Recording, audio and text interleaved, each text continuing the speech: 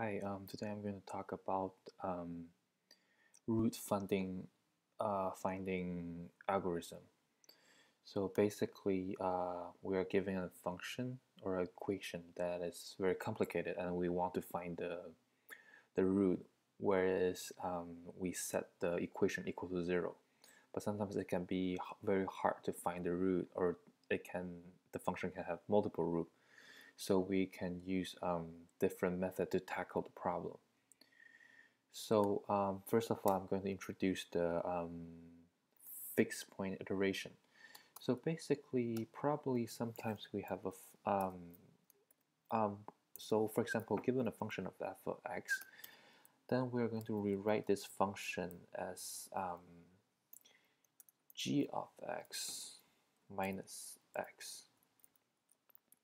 So we rewrite this function as f of x.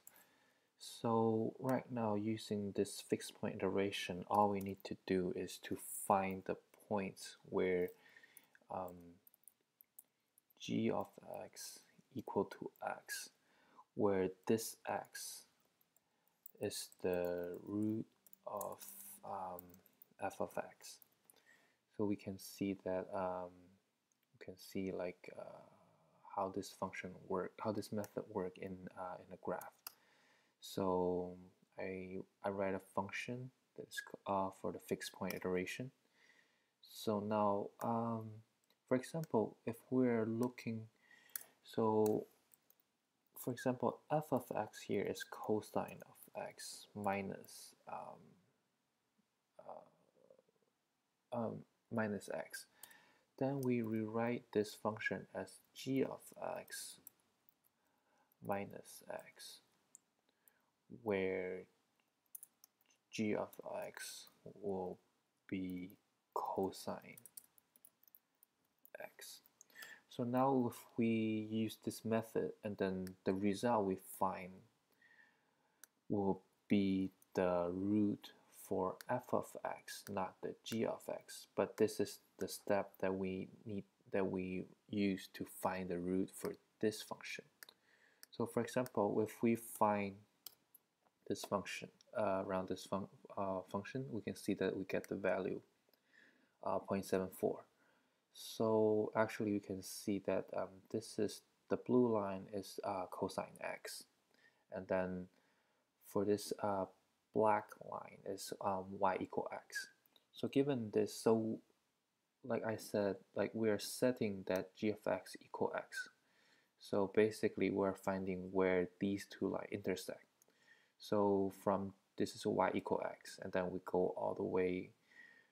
Given a starting value, we connect to the function to g of x, and then we go back to y equal x, and then we go back to g of x, and then we go back until we intersect at the point where g of x equal x, and that result, this x here, will be the root of cosine minus x.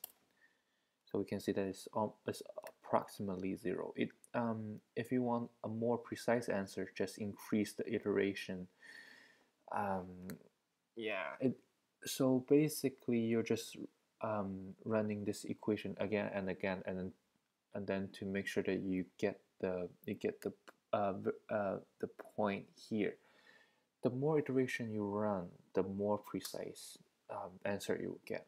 So for example, if we run 100 iteration, then we can see that this will be, so the answer of this will be closer to 0 compared when we run only 10 iterations. So we can see that this number becomes very small. And then the same thing for, I don't need to run to complete the example here. You can just remember, you need to, given a function, you need to rewrite this function as g of x minus x. Then you find where g of x intersect with y equal x, and then the answer will be the root for your f of x. So this is the fixed point iteration, one of the root finding algorithm. Okay, so for the second method, I'm going to introduce the Newton iteration, where you need to, given a function, you need to, first of all, you need to find the derivative of the function. Then you're going to apply this formula, and then run and then complete this formula again and again until you actually and until your answer converge to a fixed point. Well, to be honest, not each algorithm has their own pros and cons. So it really depends on your original function and your starting points. So sometimes some method doesn't work on all problems. So you need to choose wisely on the method you use and your starting points. But now I'm just like giving you a couple tools, but you really have to. There's some benchmark that you will need to use to decide which method you want to use to help you to find the route more efficiently, and or even to make sure that the answer converge to a point. Yeah. So for the Newton iteration, so given a function, you need to find a derivative of that function, and then you're going to apply this formula again and again, and then to find the root. So for example, here we can see that so here we directly getting the root for f of x. So we can see that using the Newton iteration, we get the answer 0.7390, which is quite very close to the result that we get from the fixed point iteration. So we can see that both methods converge on this function, on this equation, but just remember, not all equations will converge. It really depends on the method and your starting points and how difficult your equation that you're looking at. So like I said, in Newton iteration, you need to find given a function, you need to find the derivative, and then you are going to apply this function here again and again to find the final result. So for your iteration, so basically how this whether you can predefine the iteration that you want to run this function, or you want to you can calculate the tolerance, like your the difference between your last result and your second last result is very small, then you can say that the result converge, and then you can end the function, and then that result will be the root of your equation. So we can see that basically, just given a starting point here, we just draw a slope, and then we cut at where y equal to 0, and then we go back to the original equation. So from that point, we'll also draw another slope until we hit the x-axis, and then we go back to the equation, and then we draw another slope until the difference of the two results is very small, or we can see that it really goes to 0. So we can say that the result that we get here will be the root for this function. We can try some other. Yeah, and I think there's a function. There's a library here called Mosaic. It will, if you write a function and then you call this function, you can get this will return the derivative of your input function. So for this function here,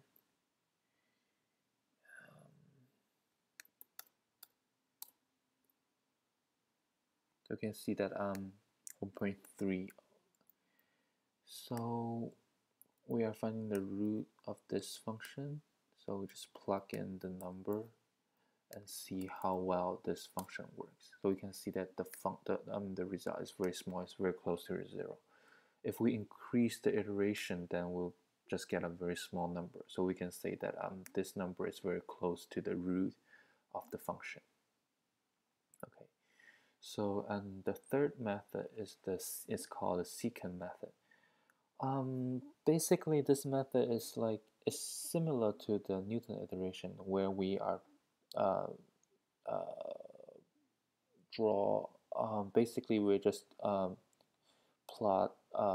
We're just going to draw a line that between the function, between the 2 points of a function, and then we are going to stop at where the line hit the x-axis. So we can see that here when we hit that when the slope hit the x-axis, and then we go back to the original function, and then we draw another slope. So for the secant method, it's the same, but what is different is that we need 2 starting points. So we need to define 2 starting points, and then we're going to connect these 2 points on the function, and then we stop at the x-axis, and then we have a third point, and then we just keep going on until the end of iteration, or the tolerance between the two results is very small. So basically, it's something like this. So you can see that given we define our starting point as 1 and 2, so basically it's here 1 and 2. So we draw the line between 1 and 2 on this function, and then we hit on the x-axis, and then we have we have the x3 here, and then we use x2 and x3, and then we draw the line again until we hit the x, and then we have the fourth point here, and then we just continue to do the same, and then we just whenever we cross the x-axis, we go back to the original function. That's our next point, and we keep doing that until we finish the iteration. So we can see that 1.3098, which is similar when we use the Newton iteration. So we can see that yeah, they're all very efficient root finding algorithm. So, and then there's also a method called bisection method. Basically, it is similar to the secant method, where you predefine two points. So basically, you're going to search the root within this area, and then you just keep narrow down your search until you hit to a very narrow region, and then the x, your root will be within that x, within that region. So for all of this method, without finding the root mathematically, so basically you're just using the function, whether you use the derivative or using the secant line, or the y equal x lines in the fixed iteration method. Basically, you're just finding where the line intersect with the x-axis. Then you make that as your new point, and then you start from that new point, and then you find the next point where it intersect with the y equal to x, or y equal to 0. So as you keep doing that, you find that if your method converge, then you will see that your final result will be very close to the root of the function. So basic in here, you are changing the function, whether you're looking for a derivative, or finding a secant line, or converting from f of x to g of x. Just make sure that you know when you find the x, you have to realize the x is the root for your original function, not not the function that you rewrite in the middle. So yeah, so here are some of the root finding algorithm. So choose wisely based on whether the method converge, and choose wisely on the starting point or the regions that you want to narrow down to find the root. Thank you very much. So if you have any question, just feel free to leave the comments in the comment section, and then if you have any question, I will respond or make another video for you. Thank you very much.